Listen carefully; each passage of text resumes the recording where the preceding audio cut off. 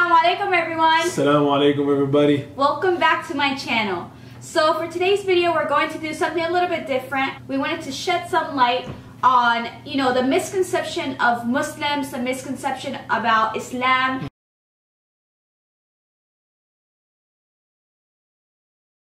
Islam oppresses women?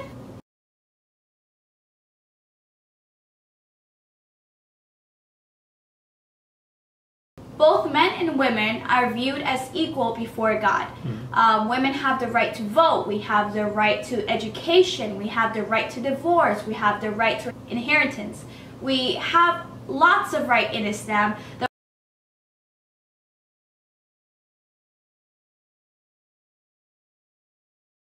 The problem with the misconception and the stereotype of Muslim women being oppressed is that in some countries, people follow culture and tradition and tie it along with Islam, which actually has nothing to do with one another. Islam does not support women being oppressed.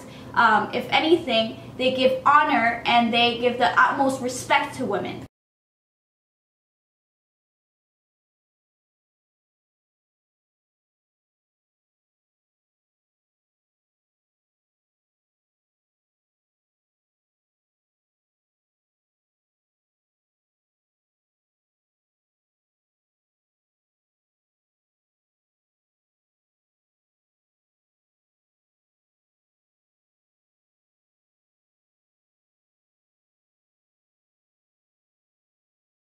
Islam is a religion that promotes violence.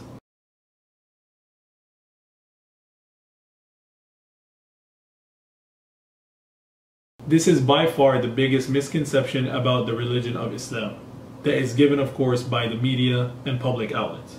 In fact, in the Quran, there's a lot of verses that go against the idea of terrorism and violence. Allah says in the Quran, whoever kills an innocent human being, it shall be as if he has killed all mankind. And whoever saves the life of one, it shall be viewed as if he has saved the life of all mankind.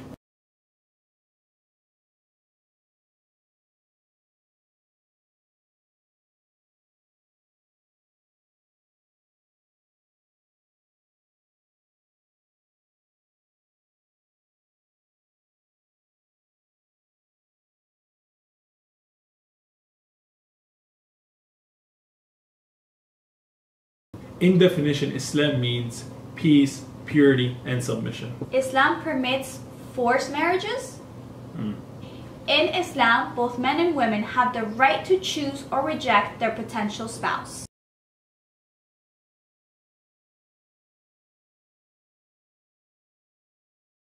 Surah 4, verse 24.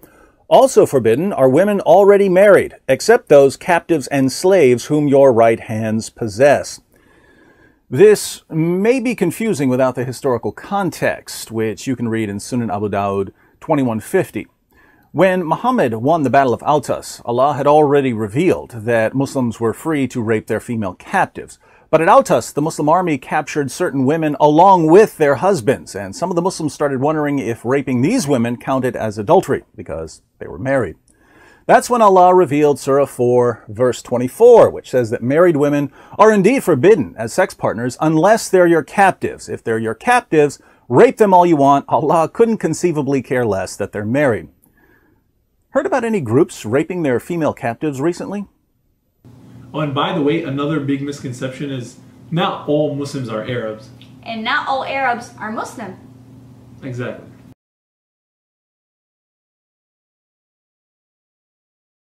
Overall, we wanted to do this video because of everything that's going around the world, and we just wanted to be, give information about our Islam and about, honestly, questions that we have been encountered with throughout our lives.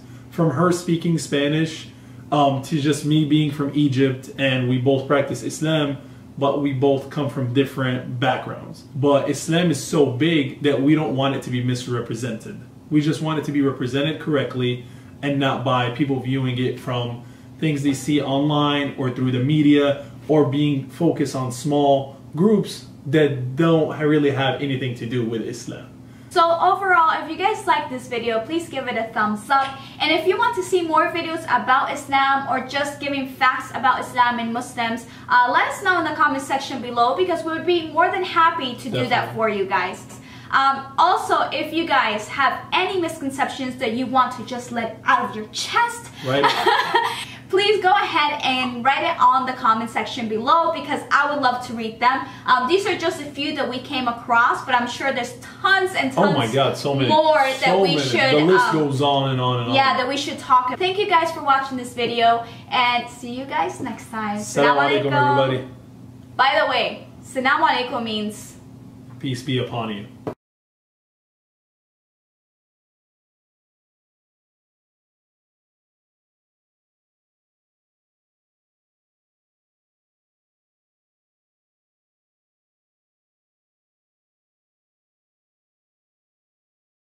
God speaks to some illiterate merchant warlord in Arabia, and he's able to write this down perfectly, and it contains the answers to all human. Don't waste my time. It's bullshit. But you're saying the same about